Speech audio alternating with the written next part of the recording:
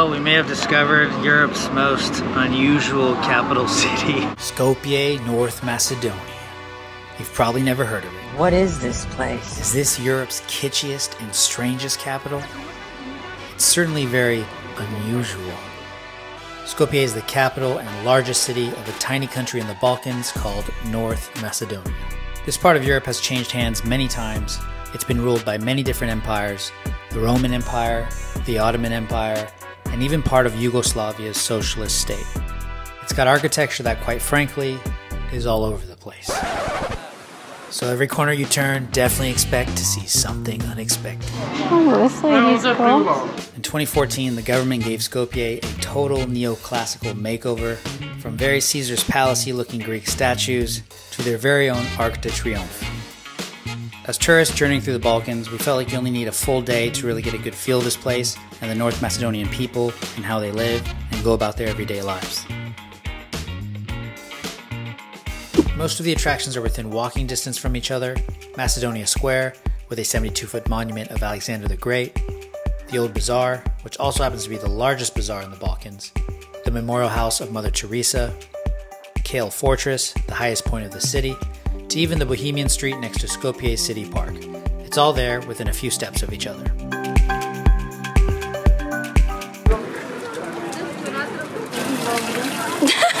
Oh, we've made it to Macedonia. And let me show you. Look at our little balcony here. We are staying in, and you're currently looking at Skopje, aka Skopje. It looks like Skopje, but it's actually Skopje. We are making our way from Albania over now through Macedonia and then Bulgaria and Romania, all the EAs. Yeah, we're here for just like 36 hours, a very short trip. And we're gonna try to see as much as we can tomorrow. We're gonna go on a walking tour. We're gonna try some authentic Macedonian food, hopefully find some good coffee, and definitely check out the old bazaar here. Going on a walking tour this morning. We got Alexander the Great right here. Their pride and joy.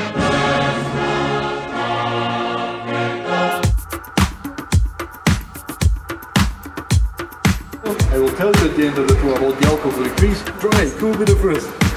This is a meat first.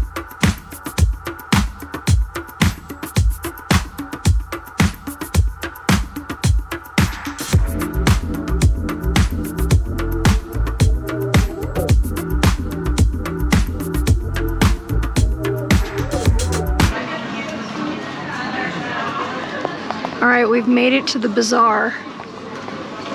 You feeling bazaar in the bazaar? There's some bazaar shit in the bazaar. And essentially this whole block, this whole area is the bazaar. There's tons of shops, clothing, jewelry, a lot of like little cafes and whatnot. Look at the color of that. There's rose iced tea lemonade, and they also make an elderflower one. But we see everyone sitting outside of here with these like bright red cups, so we had to try it. It's actually really freaking good, like really, really good. We're trying to find the street. Lounging though, look at this, they're just sitting down at these little tables. You see a lot of like Turkish coffee and Turkish tea out here, so there's definitely that Ottoman influence, you know? And now we're gonna go see some bling bling. Yes, where's the jewelry? It's right here, Wow. No, I love the color. Oh yeah, and there's the mosque. So we learned on our tour that they're basically gold obsessed out here in Macedonia. Yeah. And they basically gift gold for like everything. All the rites of passage and stages of life where it's like, when you're born, your baby takes your first steps, here's some gold. Oh, you had your first successful poop? Here's some gold. Nathan. You graduated from first grade? Here's some gold. The whole point is that when they accumulate this gold throughout life, it's like a level of security for a rainy day. In the event that you really needed money, you would turn in that gold to help you out. You know what else is gold? Finding an online classroom to learn a foreign language that's convenient, easy to schedule, and not intimidating. Bonjour monsieur, je vais tenter de tout commander en français, alors soyez patient avec moi s'il vous plaît. If you're wondering why I'm learning French, it's because of this guy. Alors je vais prendre une saucisse fumée avec du fromage fondu. Nathan's a native French speaker. I put extra butter on my croissant. He was actually born in Paris. Nathan's whole family speaks French, and I don't want to be the odd one out. One day we're gonna have kids and they will be multilingual, and I want to be a part of that. So it's time for me to get to work and get my French on. I'm definitely somebody who needs a lot of accountability and structure when it comes to language learning. I took 4 years of French in high school, and I forgot everything. Classique Américain. So I was stoked when I saw Lingoda's Language Sprint Challenge, which is to take 30 lessons in 60 days. And if you're super hardcore, you can do the Super Sprint Challenge, which is 60 lessons in 60 days. Mais moi, je commence avec juste 30 leçons. The classes are kept small to only 3 to 5 people. The teachers are friendly and supportive, and it's gotten me up and running again on my journey to French fluency. And the wild thing about doing the sprint is, if you can successfully complete all of those lessons in 60 days, you get 50% cash back. The next sprint starts February 12th, and we have a discount code for you if you want to start your 2024 off with a bang.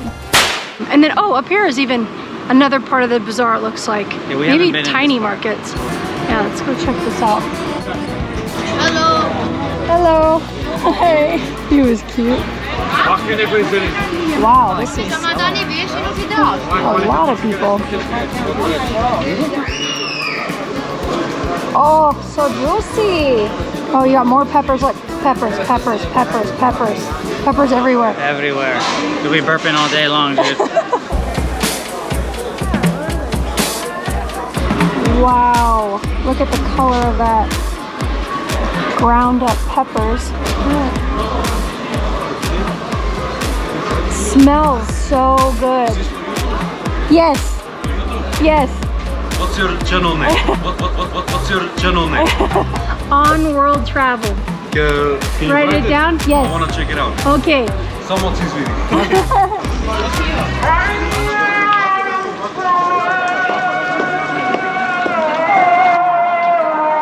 I did not expect the call to prayer to be played here. We got a Muslim population here.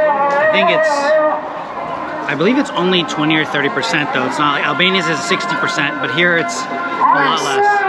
Yeah.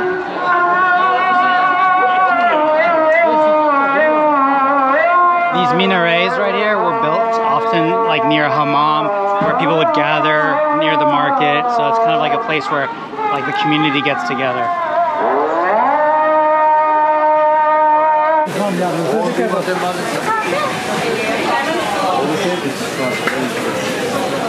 Ooh, sample, okay. This. Cheese, Nathan. Yes. We're trying Macedonian food for the first time, and we were told to go to a place that has a lot of locals and is not empty. So we walked by and listened very carefully. This place is full of locals. We're the only tourists, and we ordered 5 or 6 different dishes, ones that our tour guide recommended that we try. Let's do this, dude. Alright, so this is the quintessential Macedonian meal. These are beef skewers with, of course, a pepper. They use peppers in their cuisine like crazy. Here we have kebab. We've had something similar to this in Serbia, and they call it cevapcici there. Here we have a shopska salad. This is cucumber, really fresh tomatoes. Macedonia is known for their tomatoes here. Some onion, of course, peppers, and then this cheese, this freshly grated cheese on top, which I just tried a little spoonful, and it kind of reminds me of like Greek yogurt and cottage cheese combined. This comes in like this little clay pot, and it's baked beans. It's got paprika, onion, tomato. This is like a holy grail of their cuisine. This is called ayvar, and this is made with peppers that they cook, they peel, and then they mush together into this beautiful dip that then they spread on top of bread. Look at that bounce.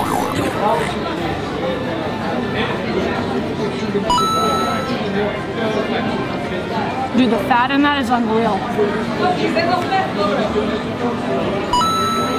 Oh my god. That's super fresh. Nathan's dying on the other side. He's so hungry. Well, we may have discovered Europe's most unusual capital city. It has kind of a quirky, not Disneyland-y feel, but a little bit. Hey, In 1963, they had this crazy earthquake that essentially leveled 80% of the city. So 80% of the city was destroyed and they had to rebuild it from scratch. So that also is why the city sort of feels, a lot of it feels newer. But I've been really surprised with Skopje because it's very clean. It feels like a really modern city. Like it feels like a normal European city, and they have the Ottoman influence with the bazaar, and there's a lot of like definitely like Turkish things. You find your baklava, you find your Turkish ice cream man, there's a hammam. It's just a good blend of like people from all over and different religions. You know, the Orthodox is the main religion here. Food-wise, that was also interesting because it's almost a mix of like Greece meets the other Yugoslavian country foods. Like we had those little skewers, those little sausages that you have, like cevapcici, like in Serbia that we had. They have that here as well. So it's kind of an interesting blend that way. Wow. This place is fancy. Oh my gosh, yeah. Nice kitchen. High top table. Oh, eat there, watch some TV here. Got a little balcony with a view of Skopje. Ooh, this one ain't bad. We'll see how she feels.